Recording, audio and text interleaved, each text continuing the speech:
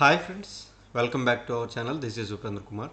So ఈరోజు మనం చెప్పుకోబోయే టాపిక్ హీట్ ట్రాన్స్ఫర్లో ఇంపార్టెంట్ అయిన టాపిక్ హైడ్రోడైనమిక్ బౌండరీ లేయర్ అంటే ఏంటి అండ్ అది ఎలా ఫామ్ అవుతుంది అనేది ఈరోజు మనం డిస్కస్ చేసుకుందాం. సో ఈ టాపిక్ మీద క్వశ్చన్స్ ఫ్రీక్వెంట్గా వస్తూ ఉన్నాయి ఈ హీట్ ట్రాన్స్ఫర్ ఎగ్జామ్లో.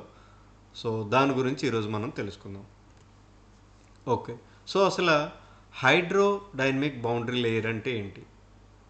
సో ఇది యాక్చువల్గా దేని గురించి చెప్తుంది అంటే, ఏదైనా ఒక ఫ్రీ ఫ్లో ఉన్న మెటీరియల్ లిక్విడ్ మనం తీసుకున్నట్లయితే దానికి ఫ్రీ ఫ్లో వెలాసిటీ ఉంటుంది. అంటే ఇప్పుడు సపోజ్ మనం ఒక వాటర్ని జగ్గుతో తీసుకొని మన సర్ఫేస్ ఏదైతే ఉందో, సో అది ప్లేట్ కానీ వుడ్ కానీ లేకపోతే మన ల్యాండ్ కానీ, సో ఏదైనా సరే మనం ఆ వాటర్ని పోసినప్పుడు, ఆ లిక్విడ్ని పోసినప్పుడు ఏమవుతుంది అంటే అది ఫ్రీగా ఫ్లో అవుతుంది. ఓకే, సో ఫ్రీగా ఫ్లో అవుతున్నప్పుడు మనం దాన్ని బాగా అబ్జర్వ్ చేస్తే టాప్ లేయర్స్ అన్నీ కూడా చాలా ఫ్రీగా వెళ్ళిపోతూ ఉంటుంది. కానీ బాటమ్ లేయర్ వచ్చేసరికి అంత ఫ్రీగా మూవ్ అవ్వదు. ఎందుకు అంటే ఈ ఏదైతే సర్ఫేస్ బాటమ్ సర్ఫేస్ ఉందో అది అండ్ దాంతో ఏదైతే కాంటాక్ట్ అవుతుందో ఆ లేయర్ ఏదైతే ఫ్లూయిడ్ ఫ్లో లేయర్ ఏదైతే ఉందో దానికి మధ్య ఉన్న రెసిస్టెన్స్ ఆ బాటమ్ లేయర్ యొక్క వెలాసిటీని తగ్గించేస్తుంది. ఓకే, సో దాని గురించి డీటెయిల్గా చెప్పేదే ఈ హైడ్రోడైనమిక్ బౌండరీ లేయర్. ఓకే, ఇక్కడ మనం చూసుకున్నట్లయితే ఇక్కడ when the free stream of fluid, so ఒక ఫ్లూయిడ్ ఫ్రీగా ఉంది with the constant free stream velocity. అది ఎలా వెళ్తుంది? కాన్స్టెంట్గా ఫ్రీ వెలాసిటీతో వెళ్తుంది. వెళ్ళినప్పుడు దాని యొక్క వెలాసిటీ ఎంత అంటే యు ఇన్ఫినిటీ. అంటే యు అనేది మనం వెలాసిటీ సింబల్. సో ఇన్ఫినిటీ వెలాసిటీతో అది ఫ్రీగా ఫ్లో అవుతుంది. అలాంటప్పుడు దానికి ఏదైనా సరే ఒక రెసిస్టెన్స్ అనేది తగిలినప్పుడు, ఓకే, సో అది ఎప్పుడు approaches towards the stationery surface, దానికి ఒక స్టేషనరీ సర్ఫేస్ తగిలినప్పుడు, ఒక పైప్ కానీ ఒక ప్లేట్ కానీ ఏదైనా సరే, అప్పుడు ఏమవుతుంది? Due to the resistance offered by A stationary plate, so ఆ ప్లేట్ యొక్క ఆ రెసిస్టెన్స్ ఏదైతే ఉందో అది ఈ ఫ్లూయిడ్ వెళ్లకుండా ఆపేస్తుంది.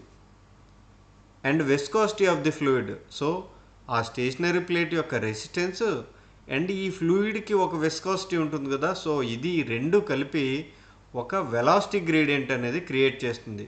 దాన్నే మనం du/dy అని పిలిచాము. Is generated in the fluid. So ఇది హైడ్రోడైనమిక్ బౌండరీ లేయర్ అంటే ఏంటి అన్నది.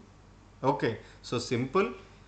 ఏదైనా ఒక ఫ్రీ స్ట్రీమ్ ఆఫ్ ఫ్లూయిడ్ ఉన్నప్పుడు, అది కూడా ఫ్రీగా వెలాసిటీతో వెళ్తున్నప్పుడు, యు ఇన్ఫినిటీతో వెళ్తున్నప్పుడు, ఒక స్టేషనరీ ప్లేట్ దాని దగ్గరికి మనం తెచ్చినప్పుడు లేదా దాని మీద మనం ఆ ఫ్లోయింగ్ వెళ్తున్నప్పుడు ఆ స్టేషనరీ ప్లేట్కి ఉన్న రెసిస్టెన్స్ అండ్ ఆ ఫ్లూయిడ్ ఏదైతే ఫ్లో అవుతుందో దాని యొక్క విస్కాసిటీ, ఈ రెండు కలిపి ఒక వెలాసిటీ గ్రేడియంట్ అనేది క్రియేట్ చేస్తుంది.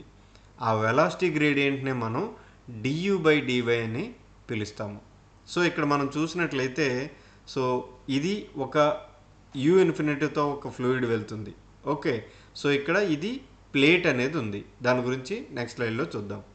ఓకే, సో ఇది ఎలా ఫామ్ అవుతుంది? హైడ్రోడైనమిక్ బౌండరీ లేయర్ అనేది ఎలా ఫామ్ అవుతుంది అంటే, మనకి ఇక్కడ ఒక ప్లేట్ ఉంది. సో ప్లేట్ ఉన్నప్పుడు మనం ఏం చేస్తున్నాము అంటే, యాక్చువల్గా ఒక ఫ్లాట్ సర్ఫేస్ మీద లిక్విడ్ ఇలా ఫ్లో అవుతుంది కదా. సో ఫ్లో అయినప్పుడు మీరు ఇక్కడ చూసినట్లయితే 1, 2, 3 3 డయాగ్రామ్లు ఉన్నాయి. సో ఇదంతా కూడా ఆ లిక్విడ్ యొక్క ఫ్లో వెలాసిటీ అనమాట.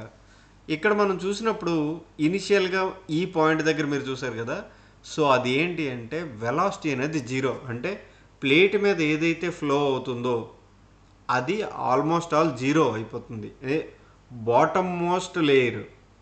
ఓకే, ఎందుకంటే ఒక ఫ్లూయిడ్ మనం చూసినట్లయితే డిఫరెంట్ కొన్ని వేల లేయర్స్ అనేవి ఉంటాయి అందులో కదా. సో ఆ లేయర్స్ ఉన్నప్పుడు బాటమ్ మోస్ట్ లేయర్ ఏదైతే ఉందో అది ఆ ప్లేట్ యొక్క రెసిస్టెన్స్ వల్ల అది జీరో వెలాసిటీ అయిపోతుంది. So zero velocity. So next దానిపైన లేయర్ ఏదైతే ఉందో అది కొంచెం వెలాసిటీ వెళ్తుంది. దానిపైన ఉన్న లేయరు ఇంకొంచెం ఫాస్ట్గా వెళ్తుంది. దానిపైన ఉన్నది ఇంకొంచెం ఫాస్ట్గా వెళ్తుంది. సో అలా ఏమవుతుంది అంటే ఆ వెలాసిటీ అనేది ఈ ప్లేట్ నుంచి లేదా స్టేషనరీ పార్ట్ నుంచి ఇలా మనం పైకి వెళ్తున్న కొద్దీ దాని యొక్క వెలాసిటీ అనేది పెరుగుతుంది. First point. ఇక్కడ మీరు చూసినట్లయితే దీని యొక్క హైట్ ఏదైతే ఉందో హైట్ పెరిగే కొద్దీ ఆ వెలాసిటీ అనేది చూసారు కదా పెరుగుతుంది. సో ఇక్కడ 0 నుంచి అలా పెరిగింది. ఓకే. సో దీని గురించి ఇప్పుడు మనం చదువుదాం. Consider A flat plate over which the fluid is flowing with a free stream of velocity. ఒక ఫ్లాట్ ప్లేట్ మీద ఈ ఫ్లూయిడ్ అనేది ఫ్రీగా వెళ్తుంది అని మనం అనుకుందాం. When the fluid approaches the flat surface is adherence to the boundary surface due to viscosity and the heat is transferred from hot and cold surface of the fluid. So ఇక్కడ ఇంకొకటి కూడా మనం గమనించాలి.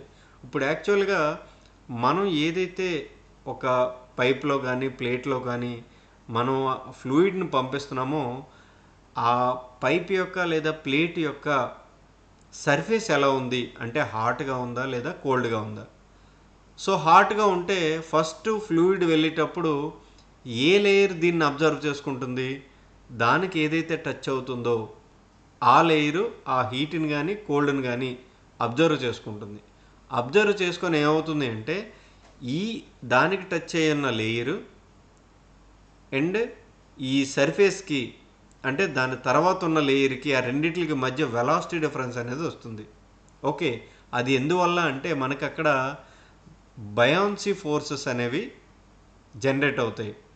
Results in density variation. మనం ఎంత చెప్పుకున్నాం కదా దాని యొక్క సర్ఫేస్ రెసిస్టెన్స్ వల్ల అండ్ దాని యొక్క విస్కాసిటీ వల్ల లిక్విడ్ యొక్క విస్కాసిటీ వల్ల మనకి ఆ డెన్సిటీలో వేరియేషన్ అనేది వస్తుంది.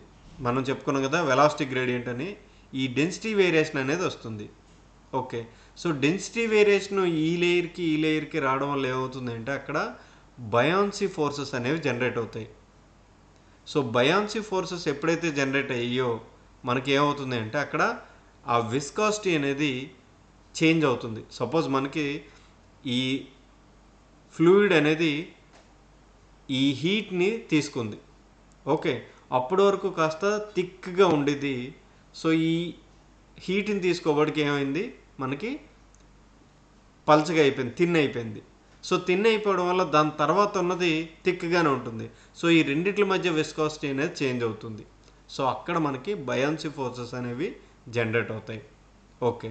These forces causes the fluid to flow from zero velocity to the nearer to the surface to free stream velocity along the length resulting of formation of hydrodynamic boundary layer. So ఈ forces main ఎందుకు అది కారణం అవుతున్నాయి మనం ఇందాక చెప్పుకున్నాం కదా. So అది 0 నుంచి దాని యొక్క వెలాసిటీ అలా పెరుగుతుంది. ఓకే.